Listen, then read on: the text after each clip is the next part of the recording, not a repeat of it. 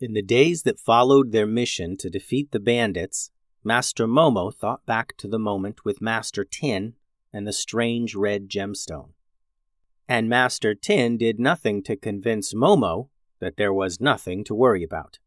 He placed Alice in charge of the dojo and turned one of the training rooms into a workshop. The robot ninja master filled the room with robot parts and tables and tools and went to work on some secret creations. Master Tin told the other ninjas to stay out of his workshop. Normally, there were no off-limits places in the dojo. But now Master Tin stayed in his workshop for days and no one was allowed in. The ninjas went about their business doing patrols around Cliffside City.